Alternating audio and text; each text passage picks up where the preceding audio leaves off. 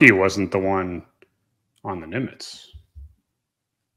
Gonky is actually the most pro-alien person in this chat.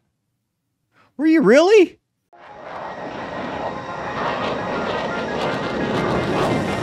Chris Lado, welcome to Lado Files. What's up? Welcome to Lado Files. Thanks for being here. This is a quick video. I subscribed to CW Lemoyne. He goes by Mover. He's an F-16 pilot among other pilots, makes YouTube videos. I watch him from time to time. And recently I just caught this Mover and Gonky show on this one. Quite interesting. They're reviewing the hearings, 2-hour long plus video here, but towards the beginning, minute 19, it comes out that this guy in the bottom, Wombat, is actually an E-2 pilot, and he was on the Nimitz, when it happened back in November 2004. So he goes through, and actually they asked some good questions. Mover asked some good questions. Mover was initially skeptical watching the hearings. He said he feels like a conspiracy theorist now because he thinks it's not aliens, so he doesn't believe the government. So anyway, check out this interview. Thanks for being here. Please like and subscribe. Thanks to Mover. Go check out his channel. Link in the description. Yes, sir. Oh boy, Wombat's about to go to Congress. Yeah, he was in 41. I was in the Wallbangers. Yeah. There's a whole book called Treason Flight on this. Go buy it. Was that shameless? Does Treason Flight have aliens now? I don't know. Go buy the book. Hold on. There we go. trmatson.com. Go buy a book. Seriously, tell us more. What's there to tell you? Start talking. It happened, and it was off the coast of San Diego, and it was a big deal on the ship, obviously, as you can imagine. And then it got covered up very, very, very, very, very, very quickly on the ship. Okay. Very quickly. That, hypothetically speaking, since at the time.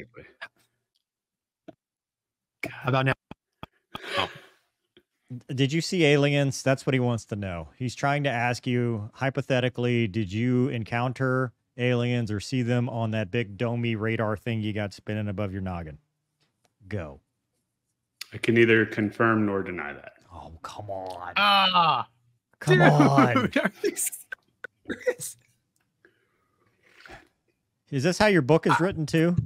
Is it just nothing but just frustration?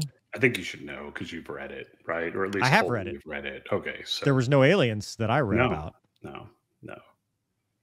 It was a big deal on the ship. It was very much so.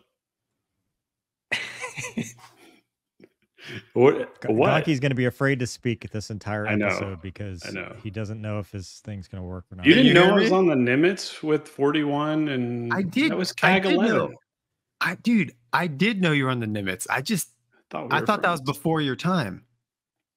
It was right around the same time. Yeah, it was all the same time. CAG 11, 117. Were you on that workup? I think so. Yeah, it's been a while, man. But yeah, I think so. Were you airborne? Ooh, I was not. Oh. So, did you know who was airborne? Of course, dude. There's like 3 pilots in an E-2 squadron. Yeah. Yes. No, I don't think we had anything airborne at the time. So it was weird, man. I was real new to the squadron. But I do remember I do remember it was a big deal, and it was frowned upon to talk about very quickly on the ship because they just didn't know what they were dealing with. Now, people that further on have their theories of what they were dealing with, and I'm not trying to knock Farva. Like, he's awesome. Love that dude. Great dude. Like, he was a great pilot. It's a great pilot. Still is. That's what sorry.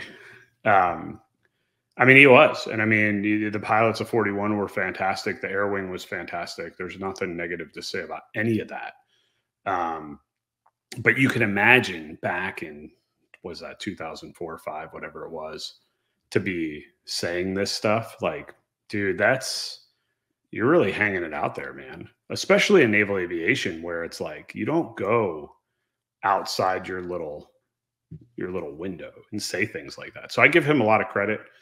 Cone as well. She was the other one.